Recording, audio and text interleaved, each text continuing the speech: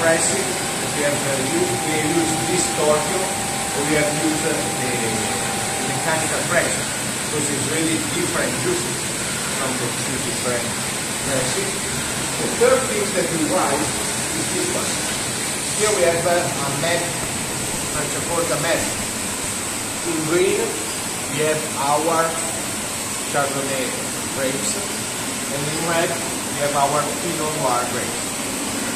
The third thing that we write is also the binder cards that these grapes come. For example, we divide this Chardonnay from this one. You have to consider we have 2 kilometers far from this one. It's really closer, but the weather, but absolutely the soil is different. Here we have the same map with the 6 different type of soil that we have in Franciacorta.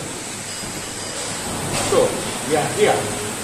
We have a type of soil is called Luvi Gradonale. It's completely different from the one that I put in the other glass.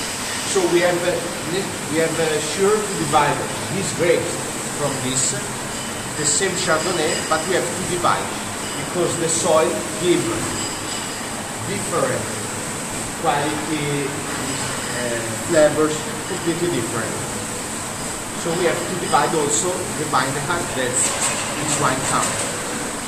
Okay.